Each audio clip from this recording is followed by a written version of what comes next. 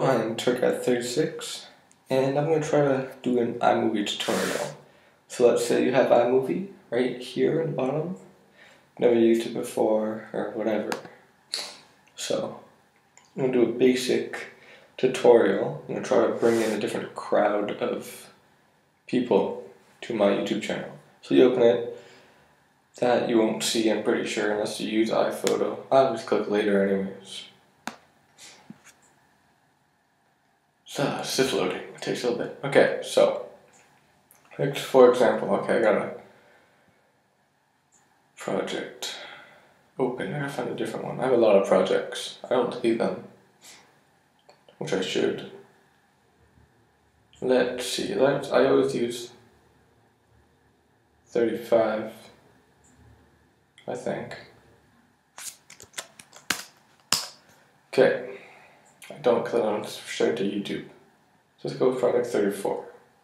What is this? Okay. Okay, so first of all, you can have a new project, which is... Whoops. Oh my god, what did I do?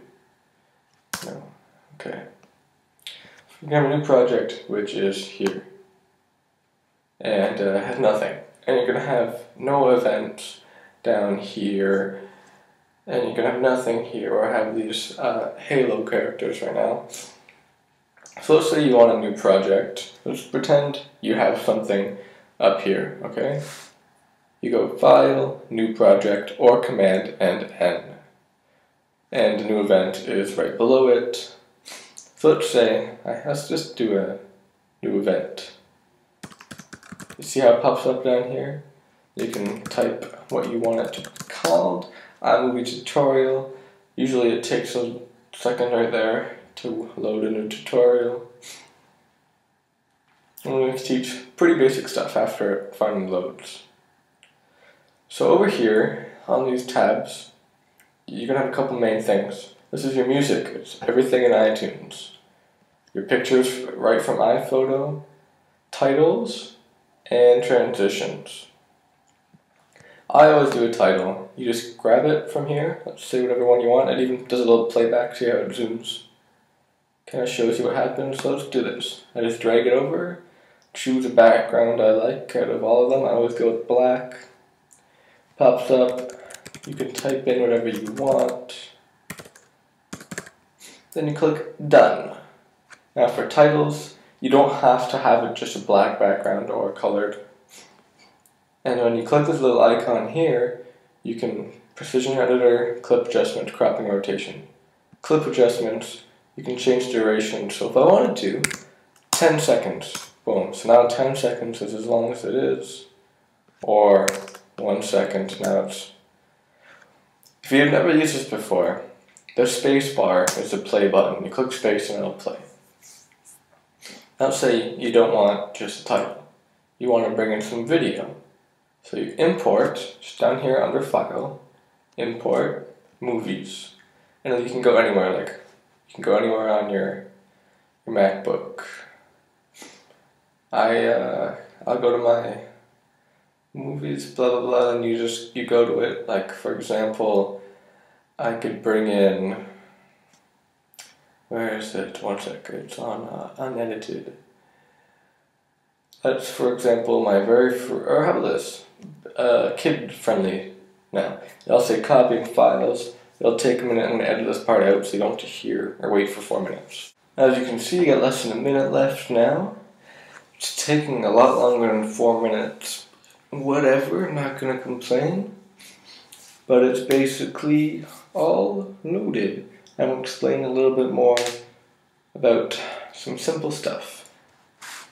I don't know how I did it, can't remember at the time, but I turned on advanced settings, which I'll probably quickly try to find just to make a lot of things easier. And I'm generating thumbnails just because it is this really cool thing. It makes a bunch of thumbnails. Sorry, I was tapping. I didn't think generating thumbnails took this long.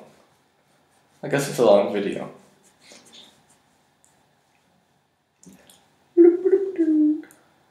Okay, then it's going to show up. I don't know why I went down here. Alright, so I got my whole, see how, just when I drag it along here, it actually plays the video. I'm not actually playing it, I'm just moving my mouse along it. I can go anywhere. So, for example, I don't know how I turned on my actual. I'm pretty sure there's a, settings, preferences, sort of preferences. Show advanced tools. Turn that on. It probably isn't on, but do that. Import video. Like if it's HD, oh, don't click fonts. Don't click fonts. Don't. But yeah, turn show advanced tools on.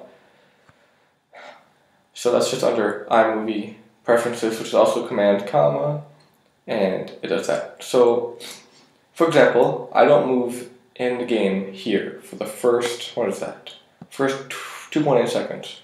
So I don't want that. So I just go to where I start moving, which is about here. Now also, for this video, I don't want to see this part because it's not important. So from black loading screen right here, I click, if you have a mouse or use a trackpad, the left click, and then you drag. Now, see, I don't want to wait this long, so I could speed it up and do this, or you just go straight down, just hold it all the way down till you get to the bottom, if you have a long clip, and I want it to cut out right there, right at the end. So then it's all highlighted yellow like that, then you click and you drag up, really simple. And you see here that everything here with the orange little bar, that means it's in the video, like on down here. So that means it's up in the project. The event is in the project. Now, for some videos, it cuts out. Do you see the difference of how this looks a lot different than this? The numbers are weird. So what you do is you click this little icon, cropping and rotation, and you click allow black. Now what that does is it gives it 2 black bars, one on each side, but it also fills in the screen here. So now it looks where I want it to be. Now let's say I don't want my title in front of the video. So I grab it here, and I drag it just so there's a blue thing on up here, and you let go, and it plays now over top of the video. So while the video is playing, it shows Tethered Productions, which is my name, but it covered other text. So it's annoying. So I want it to pop up after that text is gone, drag it along, and bam, now it's over here. You can move it wherever, change a bunch of stuff. You can do, I can tell you that, but I'll do basics. So I'm just going to bring it back over there. Now you can do a couple things. So this button over here switches your event and project for your own personal preferences. Maybe you want the project to be down here. But since I was accustomed to it, I like it up here. This button right here lets you open camera import. If you have a webcam, it will open this little section that lets you, here, you know what, I'm going to click it. No, I'm not going to click it because you don't need to see my face right now. This is a favorites button. I never use anything up here except for this button, maybe this button, and all these. So if you want to add music, it's really simple. Let's say, okay, I got a bunch of machinima stuff, blah, marathon, okay. Let's say I want this. So I have this track. I just click. Oh, actually, you can click it and click at space, and it'll play some of it just to see if you don't know how it sounds. And then you can drag it up here. If you drag it just so it has a plus sign, and see that red bar, that's where it's going to start. Or, I don't know if this is going to work, but there's a way to drag it. Oh, there it was. And that will cover from all of it until it runs out. Now to add music, you can modify a lot of stuff in music. For example, how's this little thing?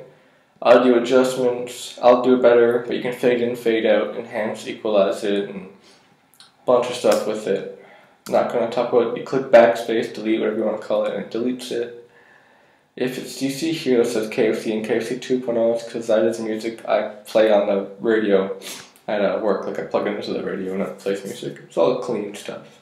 You can add photos, so let's say I don't know what you're going to see here. Okay, so bunch of random stuff. Let's scroll down to, not going to use anything copyrighted. Let's go with a picture of my son. Okay, you can drag it in. Now, this is why you want advanced tools on, because this would not happen if you don't have them on. Drag it up, and it says picture in picture, side by side, green screen, blue screen, blah blah blah. Usually, you're going to want picture in picture. So this allows that picture to be playing with the video. The yellow bars indicate corners, and I believe the center, and other corners. So let's pretend I want him up here. You can also resize it to take up all of the screen, none of the screen, basically, if that defeats the purpose. Right in the corner. So now he shows up randomly in the video for no apparent reason. But I'm just showing you, you can do that with pictures, and you can crop it. And this is just basic transition. So let's say I want to split the clip, which makes these two clips separate. So pretend I didn't want this amount. Whatever, just delete it, and now there's a gap in the video. So it looks like that. It just skips, right? Okay, I don't know why that does that. Okay, it just skips from this to that. There's a bunch. You can just drag a transition up, and now, now it's a page curl.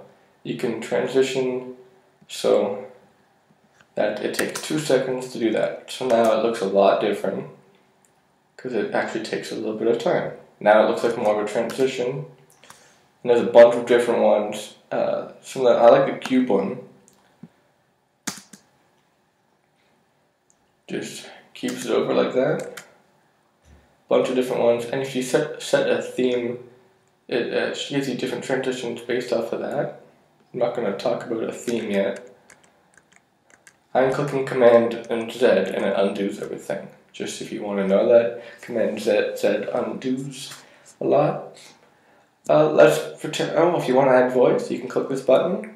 You go over here, countdown, and now that I'm talking, it has a red bar over here telling me that it's picking up my voice as I'm recording, and this shows me over here how loud I'm speaking. I can switch the input volume. Then when I just click it again, it stops, exit. Now if I play it, and now that I'm talking, it has a red bar, and it shows exactly what I just said. It's just a voiceover if you wanted to do a commentary or talk while so you can watch it while you talk kind of thing. It's pretty cool. I do that for a lot of my commentaries, and also if there's an audio in the video, it'll decrease the audio in the video so you can hear the voice. It does it automatically. And yeah, and when you're done, you click share. You can automatically go to whatever that is, YouTube, Facebook, some other random stuff, but you want to click export movie. Then you save it. Usually just put it on your desktop and you'll always see where it is. I can't do HD right now because of a lot of reasons. A lot of them are space, but it shows you what it will connect to. Medium will go to iPod, nothing else will. And everything except for 1080 will go to iPod, same with iPad. You got Apple TV, which is medium and large, and your computer will accept everything except for a mobile version, which makes sense. Then you click export, and you title it, obviously, and export, and it'll save my example onto the desktop. And if you can see I have a bunch of stuff on my desktop. But that is my basic iMovie thing I'm going to do for now. Hope you like my basic tutorial. I'll be doing more later. I'm just trying to help people because I've been using iMovie for a long time and it's pretty awesome. Be sure to watch my other videos if you're just looking at my tutorial. This video is pretty funny. If I've uploaded it, I should have. But I have a bunch of stuff here. Upload it all. It's 44 parts, and yeah, whatever. I'm done. Hope you liked it. See ya. Like it. Like the video if you liked it. Comment if you want to know it. If you want to have a special request of what you want me to teach you, I do know a lot. So ask me how to do something. I'll make a quick video on how to do that.